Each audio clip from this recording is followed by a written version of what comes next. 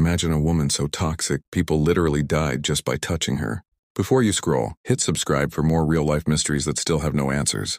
On the night of February 19, 1994, paramedics rushed a 31-year-old woman named Gloria Ramirez into Riverside General Hospital in California. She was barely conscious, struggling to breathe, her heart racing uncontrollably. Doctors tried to stabilize her, giving her oxygen, sedatives, and electric shocks to restart her heart.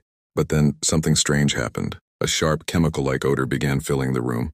Some said it smelled like ammonia, others like garlic and metallic fumes. When nurses drew her blood, they noticed oily, crystal-like particles floating inside the syringe.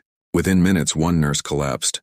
Another couldn't stop vomiting. A doctor fainted. The ER descended into chaos. Over 20 staff members became sick and the hospital had to be evacuated.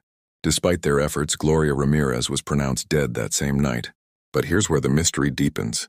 No one could explain why. Some experts believed her body emitted toxic gases due to a rare chemical reaction with a pain medication she used. Others claimed it was mass hysteria, a psychological reaction spreading among staff.